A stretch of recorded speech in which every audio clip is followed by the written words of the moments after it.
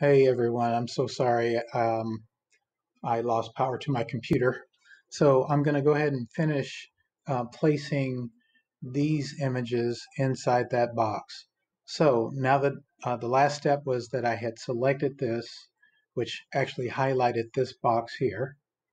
And then I went up to File and Place. Okay. And then I'm going to go find my K-head thing here.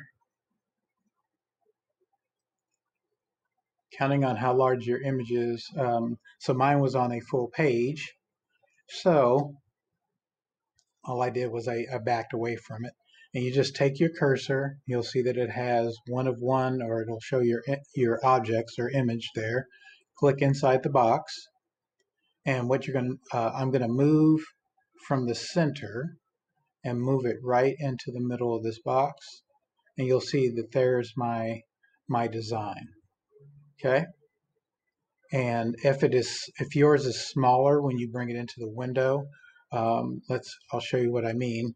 If I were to take my cursor and make this box smaller, if you move your design up into the box and it's too small, all you have to do is just go ahead and put your cursor on the node there, or the anchor point, and then you'll just drag it and make it larger so it'll fit in that window.